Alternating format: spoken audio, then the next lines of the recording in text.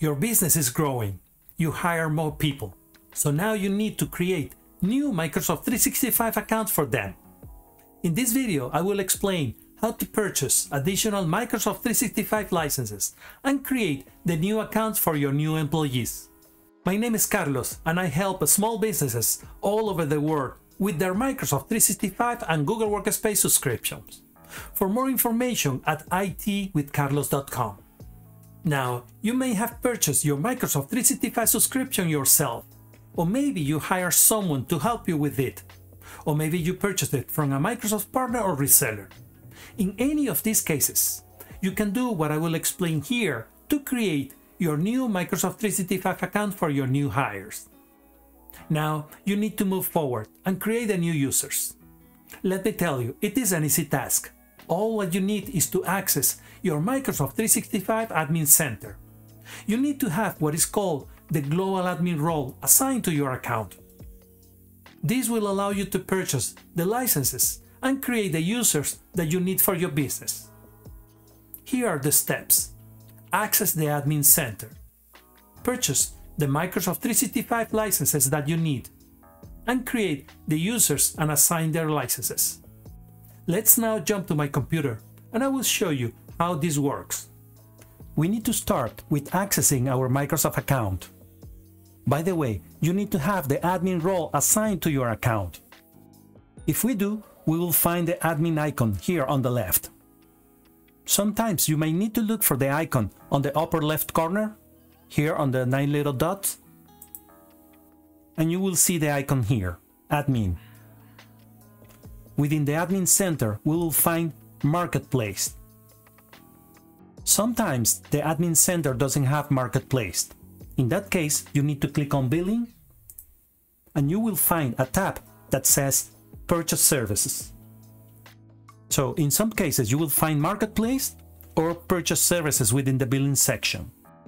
When you click on Purchase Services, you will need to select the billing account type, and you may see two options: Microsoft Customer Agreement and Microsoft Online Service Agreement. The first option, Microsoft Customer Agreement, will show when you purchase services from a reseller or from a Microsoft partner. So to purchase licenses directly from Microsoft, you need to select the second option, Microsoft Online Service Agreement. Then in this step, you are ready to search and select the type of licenses that you want to purchase. Here you can filter and select specific labels that allows you to search for the license that you're looking for. For example, if I click on Microsoft 365, if we scroll down, we can review all the Microsoft 365 business licenses available.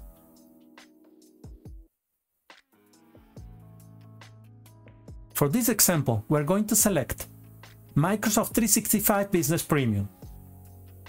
As we can see, a trial is available. We're going to click on Details.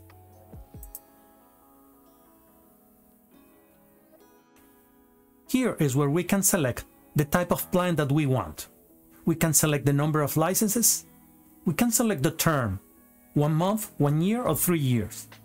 And also the billing frequency, monthly, yearly, or every 3 years. If we scroll down, we can see all the details about this type of licenses. As we said before, the trial is available for this type of licenses, free for 1 month. You scroll up and select the type of plan that we want. Microsoft 365 Business Premium Trial. By the way, this license also comes with the option with no Microsoft Teams. Then we select Microsoft 365 Business Premium Trial.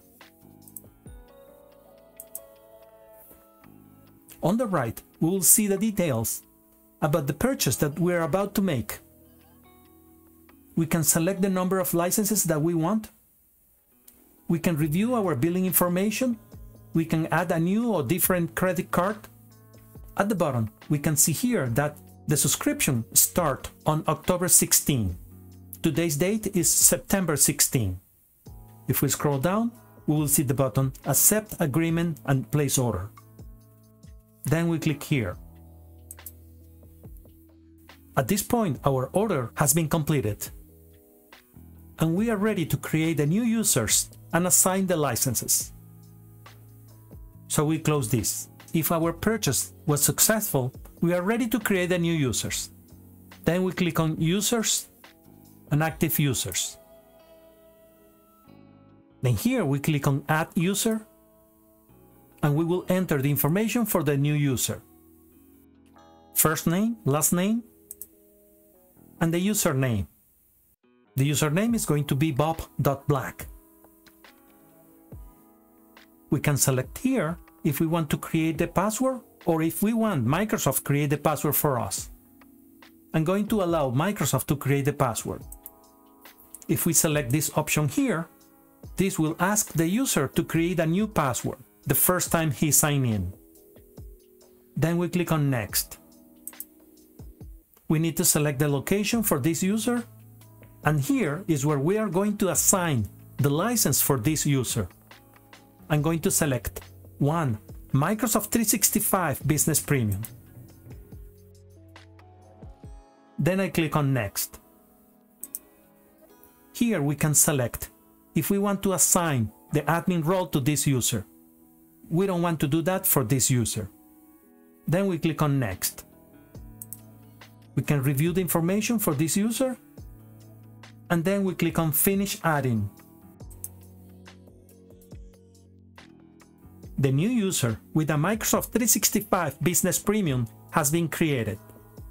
The information about the user is here. If we want to send the login information to the user, we can click here, Send Email. Then we can close this window. Under Active Users, we will find a new user here, Bob Black, with a Microsoft 365 Business Premium assigned. Well, we have purchased new Microsoft 365 licenses, created the user, and assigned the license. Well, now you know what you have to do the next time you hire someone and need to create new Microsoft 365 accounts for your business.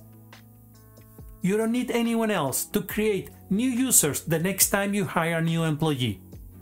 I hope this video has been helpful. If this is the case, please give us a thumbs up. If you have any question or comments, please leave it here down below. Thank you, and I hope to see you next time. Remember, stay secure in the cloud and keep tech savvy.